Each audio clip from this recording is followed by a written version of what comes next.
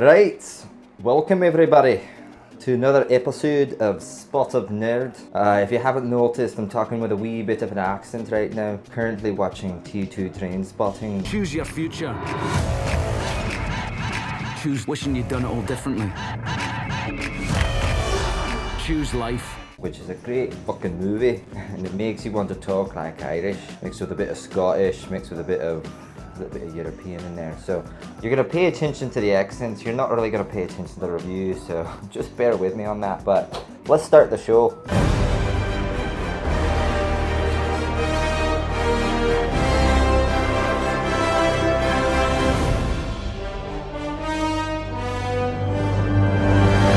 This fifth film was quite brilliant. I enjoyed the story. I enjoyed the characters. It's quite interesting. As movies continue to go past the trilogy phase, I find that they get a wee bit better. Number one, fantastic, the first Pirate. Number two and three, I reference to the Matrix films. To this day, I still don't have a fucking clue what they're about. They were great films, but I don't have a fucking clue what the story was or what they were trying to go there. Fourth Pirates film, fucking horrendous.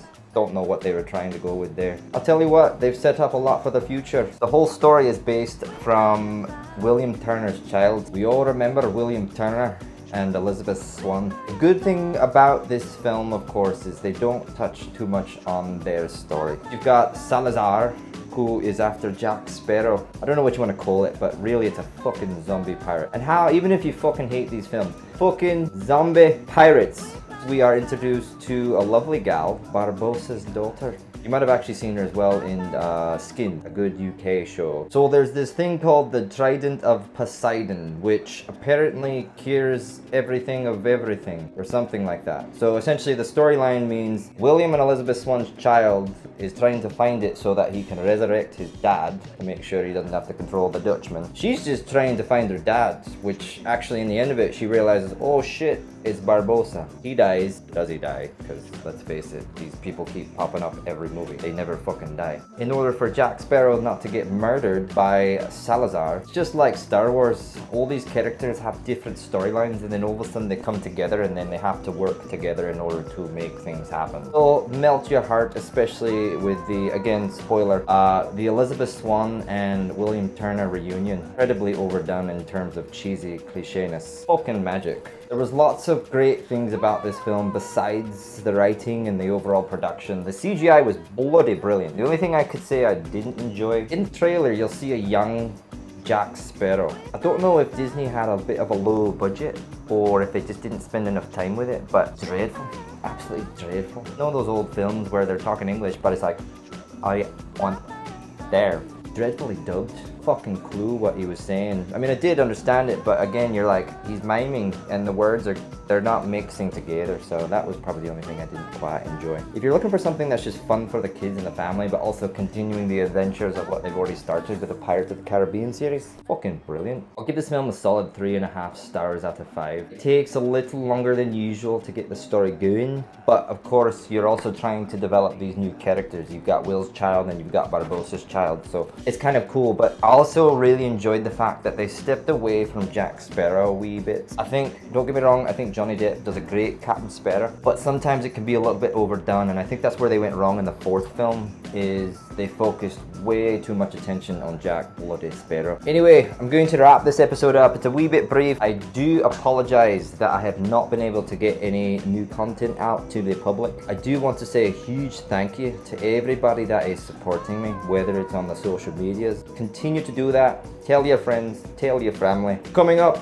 we have San Diego bloody Comic-Con. It is less than a month away, so I am extremely happy about that. You'll also enjoy, I'm hopefully going to be able to get here pretty soon because I want to make sure I have a lady present when I do a review. I'm going to review the Wonder Woman film because I am the only human being apparently on the planet that thought that movie was shite. But not for the reasons that you might think it was shite. The reason Wonder Woman was shite was because it was continuing DC's trend of just being shite films. It had more slow motion scenes than fucking J.J. Abrams put lens flares. Coming from Batman vs Superman, Wonder Woman was the only thing that saved that film, and I was quite rooting for her own solo. It was horrible. And I love everybody saying, oh, but this is the first time a female's been, you know, like, women power. I call bullshit. Have we not heard of Sarah Connor? Have we not heard of Ripley?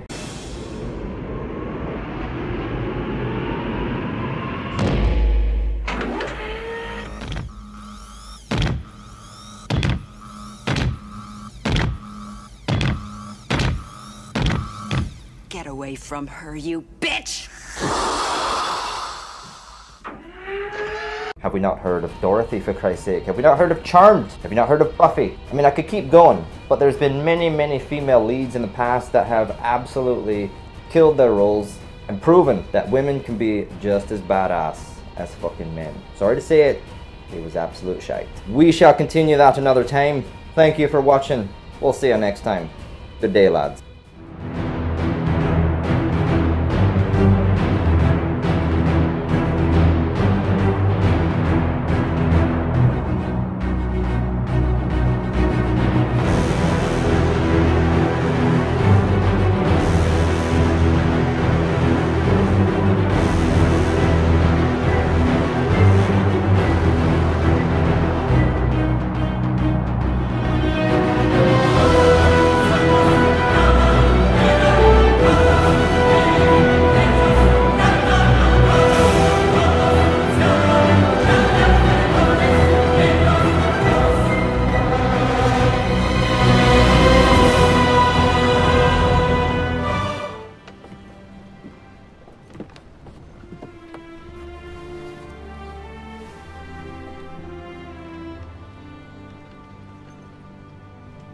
On deck, you scabrous dogs! Hands to braces! Let go and hold to run free! Now, bring me that horizon.